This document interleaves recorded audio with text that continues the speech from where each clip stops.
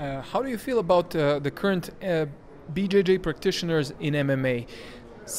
We tend to see BJJ waning a little bit in MMA. Then we tend to see a resurgence of BJJ with people like Damian Maia. So what do you think? Well, first of all, I think that first off, the rules are against grappling. I think that's very easy to show.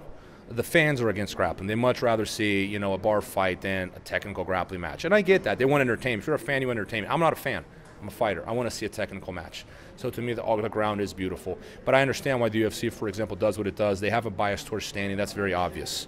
In a number of situations where I can make a case for a long time of how MMA rules are biased towards striking. That's the first problem. But as far as the resurgence goes, like jiu-jitsu's become a life, took in a life of its own. When I started training, if you bought a jiu-jitsu magazine, it was an MMA magazine. It was a Vale Tudo magazine as well. It was the same thing.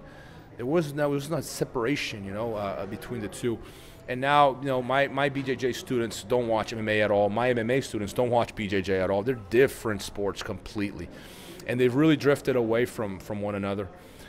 I think I was having this conversation with Ricardo Liborio about a year ago, and we were talking how about, like, Damian Maia might be the last efficient representative of jiu-jitsu in MMA, period.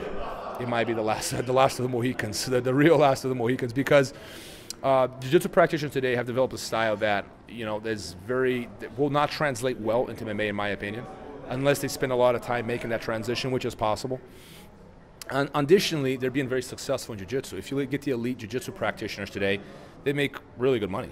I make the case that the average Brazilian jiu-jitsu black belt makes more money than the average MMA fighter. You got to remember, most MMA fighters are not making Conor McGregor money. They're making nothing, right? They're paying to fight. So the average jiu-jitsu black belt opens a gym and he's making a salary. So jiu-jitsu has become so successful around the world that there's less of an incentive for people to make that transition to MMA if money is a motivation. Some people it is. For a lot of people it is. I would like to see more representatives of jiu-jitsu and MMA. I'd like to see more grappling in MMA, to be frank, but it will never go away. I think that the case that a lot of critics of BJJ make in MMA is just really unfounded. When I hear people like BJJ is dead in MMA, I'm like, you're not watching UFC. Every UFC I see a submission. Even if it's not from a BJJ practitioner, that's not a point. The point is someone did a Kimura, a guillotine, or a naked choke successfully. So I see grappling very much a part of MMA still, albeit the rules are very much against it. When you pay attention, you see how the rules are geared.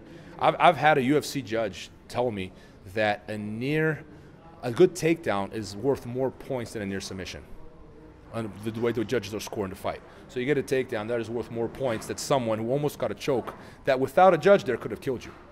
The guy has the option of kill. So submission is a serious thing. A choke is a serious thing.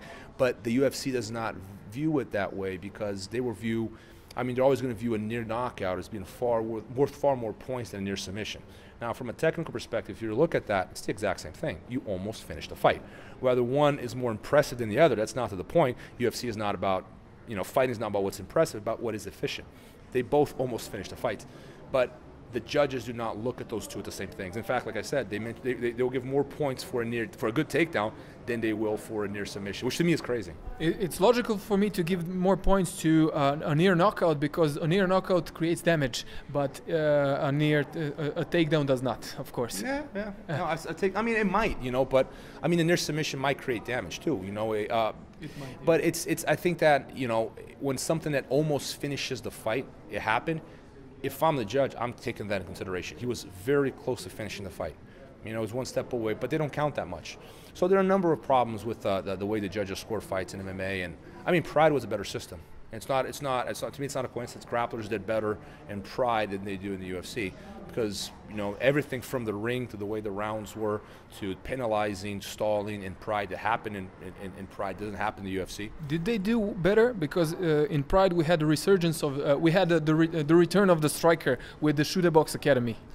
I don't know, man. I thought a lot of jiu-jitsu guys when they fought in the ring did better. One, it's easier to close the distance.